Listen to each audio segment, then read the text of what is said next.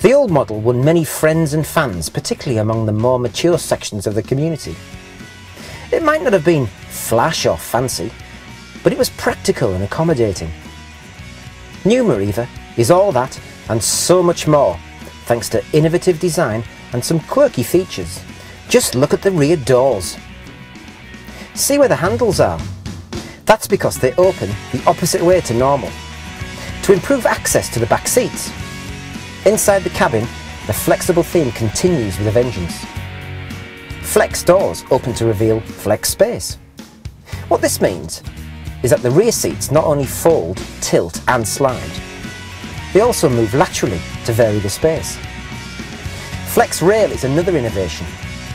There are several levels of centre console which slide on rails to provide storage for drinks, the mobile phone and other valuables. It also acts as an armrest and storage unit. This level of thought extends into the boot, where there are several levels of storage, some out of sight to keep the valuables safe from prying eyes. As arranged, the new Meriva is flexible too, suiting all tastes.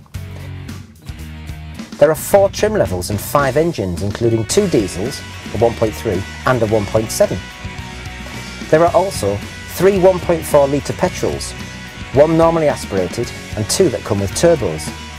The 120 PS turbo offers plenty of punch, the 140 obviously a bit more. The new look is enjoyed across the range and it really is appealing.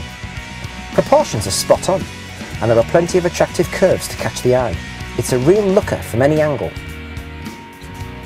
New Meriva has all the attributes needed to satisfy an inflexible public determined to get the best car they possibly can. It has the looks, the dynamics and the flexibility not only to satisfy existing friends but make many new ones as well.